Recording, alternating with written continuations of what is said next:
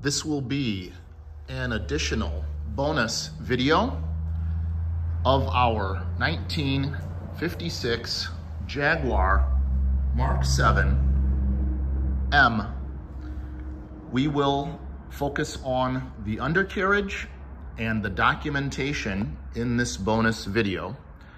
And I know that seems like an odd combination of things to pair in a video, but it's additional because after shooting the undercarriage, pictures just don't do it justice. So I thought we would add this video to both show the undercarriage, walk folks through, so you have an idea of what kind of condition we are talking about, that it isn't just pretty up top and crusty underneath. It is absolutely magnificent. And the reason that the documentation portion is being added is because the staggering amount of documentation, which I mentioned in the introductory video, I think merited it.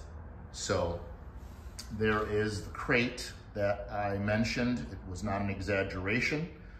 So we will get into that in the second half of the video. So let us go ahead and get started, and we will come from the back.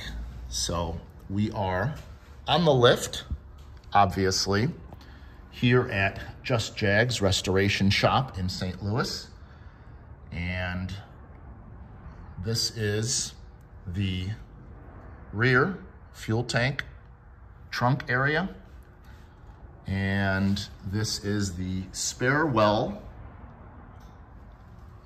I am showing you this in particular because up top there was a picture when I removed the spare of a little bit of surface oxidation where the tire sits and rubs when the car drives. And this is the exact bottom of that, so you are seeing that there is absolutely nothing here. So looking at the trailing arms, the leaf springs, the shocks, here's the differential. Everything is really beyond clean. It's in superb condition. So we will go ahead and take in some of the items of note, particularly the fuel pumps, as you can see. And again, more of the condition of the body. So calling it rust-free, I don't think does it justice. It is absolutely superb.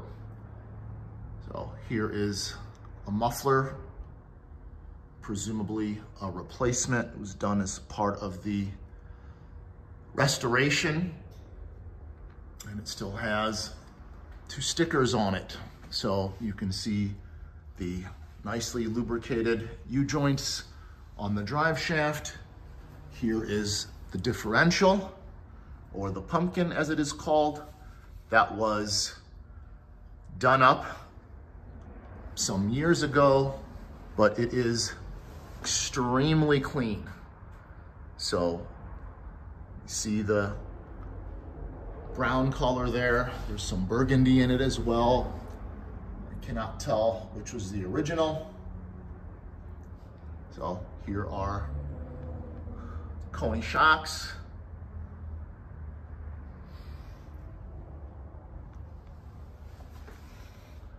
Going forward, you can see the frame is absolutely spectacular, solid. A lot of new bits, filters. A lot of the hardware is still shiny from when that was done. Pretty much everywhere. Really the only thing back here that really has any kind of wear on it is some of these exhaust components, but other than that, really, it's in fantastic condition. So we do have some wetness on some of the, couple of the pans. Nothing crazy, nothing out of the ordinary. I would say on the light side because it is in fact a Jaguar. But we left it overnight. It has been almost 24 hours here, and there is nothing on the floor, nothing on the ground. The catch sheet that we put down, there's nothing here. So nothing leaks. This is recently serviced, PPI'd, as I mentioned in the last couple of videos, at Lestable. So they went through everything and did a couple $1,000s of squaring things away, fluids, and getting her road ready. So you can see when the tires were installed, the wheels were redone. So they are in the same beautiful shade of pastel blue. They're absolutely magnificent from the outside, from the inside. And the car is really an impressive car. So coming forward here, now to the front suspension. And above us is the exhaust. Again, as I mentioned, that is really the only thing that shows any kind of wear on it at all, and really it doesn't look bad. So from the headers up top, and you can see the shiny bolts that are on the connecting sections. There's the oil pan. Again, the car, I cannot stress enough that the car was not really prepped in any way, was not detailed. This undercarriage was not touched in any way. So we literally just rolled her up and put her up for the pictures. And I thought it would be worth a look-see. But everywhere you look, solidity abounds. From the steering components, which I hopefully demonstrated in the drive video, are solid and straight. You can, again, look up into the fender section and see how absolutely dry everything is. So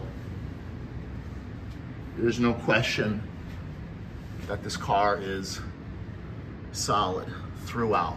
And again, frame sections, excuse me, the lift here, everywhere you look, car is solid.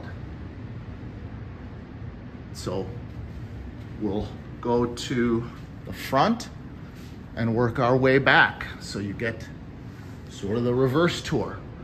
So here we are up top. There is the magnificent grille and lights.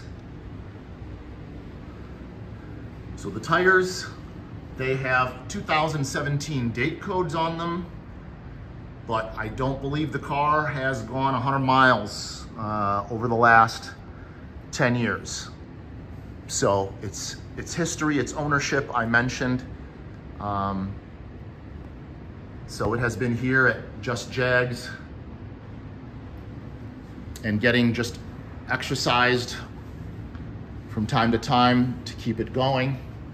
It really hasn't seen a lot of road use. Probably our video tour is the most driving it's seen since 2012.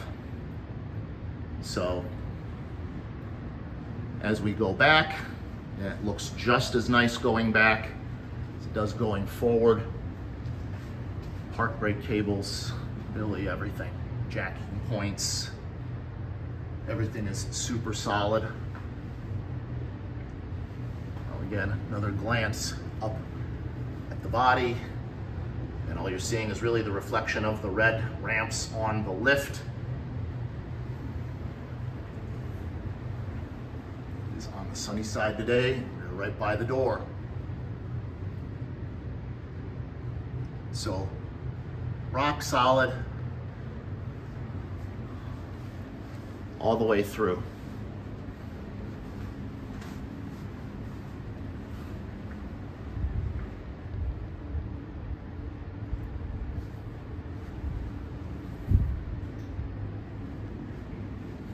Back to that trans.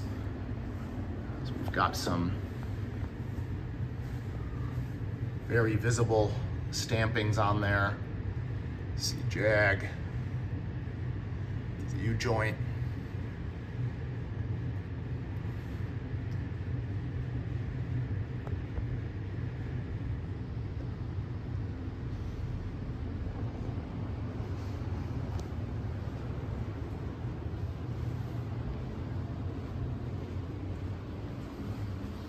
So we will come back out from under the lift, and then we will go to the second segment of the video, which is the documentation.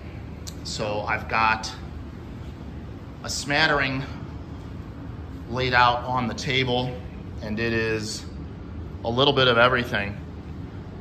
We've got archive certificates, we've got original booklets, service parts manuals from the time that the car was shown for our owner from Just Jags. We've got pictures of the interior restoration.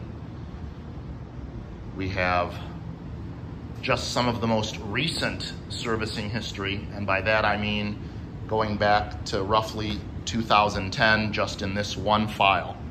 So if you got a car that just had this amount of documentation, I'd say you're doing pretty well, really well. Now, back to the historical portion of it. This is the truly staggering part. This is absolutely amazing. I have never seen a car documented to this level. We have correspondence from the original owner. The car was purchased new in February 21st to be exact, of 1957, to an owner in New York, an attorney. I know that because there is letterhead in here, there's documentation, there's a lot of correspondence between him and Jaguar cars for various issues. Here's an album of the restoration of the car. I mean, there is all kinds of amazing, amazing stuff here. The letters have all been carefully taken care of. They've been put into plastic. They're all dated. The envelopes are dated. It's just absolutely astounding. And if you are a documentation fan, you will be in seventh heaven. So there are Jaguar letters from 1957. I've got the registration of the car from 1957. It just boggles the mind. So this gentleman was extremely organized, meticulous. So as you can see, the folders are labeled, everything from the original equipment, when he had the plating done during the restoration, the transmission stuff, brake lines. It's just amazing, absolutely amazing. So as far as I can tell, I mean, it would just take you hours and hours and hours to go through all of this. I've spent probably 2.5 hours going through the most recent stuff in this. And as far as I can tell, the original owner had it until at least the year 2002. So there are other bits in here as well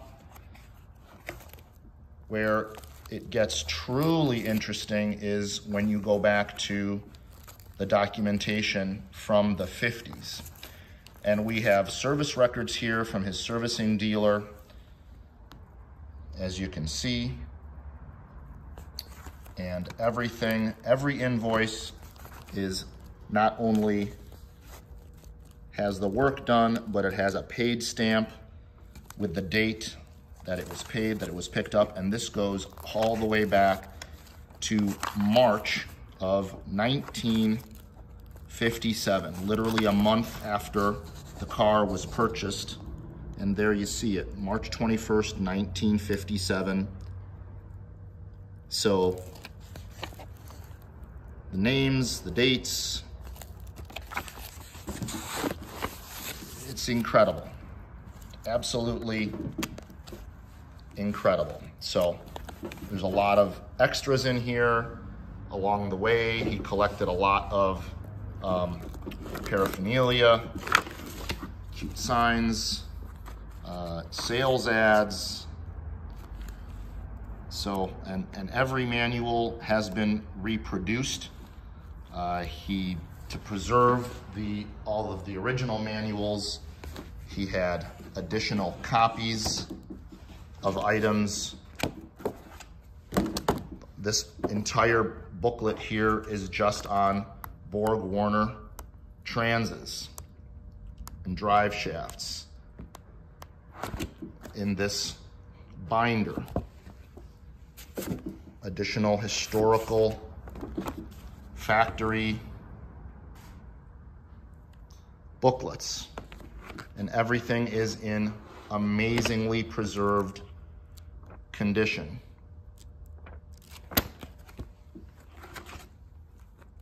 A lot of pictures, a lot of docs. You could spend weeks just going through this treasure trove of documentation. So hopefully this gives you a better idea of the care and love that went into this magnificent Jaguar automobile. It is a 1956. It was bought in 1957. It is the much desirable M model, and I hope you have enjoyed this video.